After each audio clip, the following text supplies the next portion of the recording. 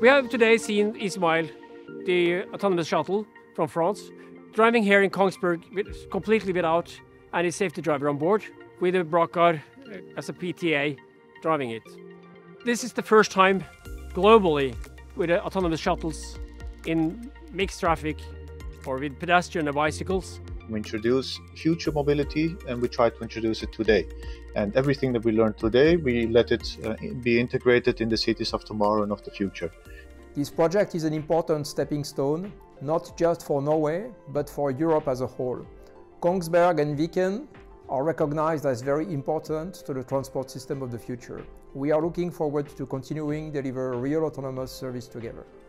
In 2021, Brakar, we are again the first in the world within the public transport industry when they start to use self-driving buses without security operator on board.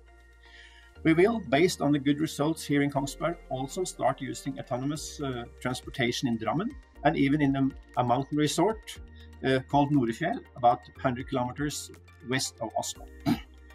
I'm also very happy that our local solutions provider and experts in applied autonomy can bring the results to Europe and the rest of the world.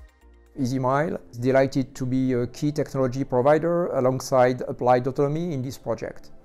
The deployment in Kongsberg is the perfect example on how autonomous shuttles can revitalize public transport in a city. We have a mission to make cities more cleaner, more sustainable and more livable by introducing high innovative forms of mobility. It's very easy to claim that you are going to shoot to the moon as long as you don't have to prove that you can actually do it. But the day a company buys a product from you, your dreams are confronted to the expectations of the customer.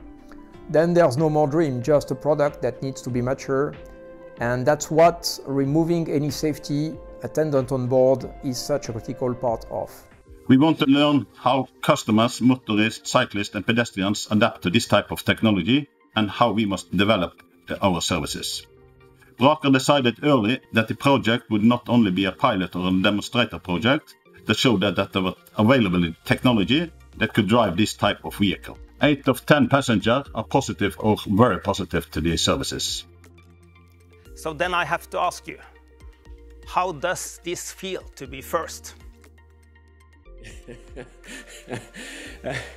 I'm of course very proud, and I'm proud with also the other actors that we are working together with. We have to see how can we use what we have learned so far to enable services. And this service that we have now enabled, it is part of the public transport.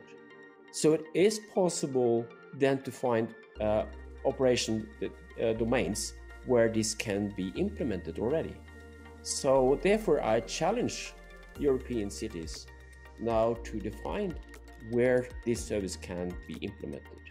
And I also challenge the other technology partners to see how we can also secure operational efficiency and operational day-to-day service at the same level as public transport are working with regular buses. That is, we should achieve that together.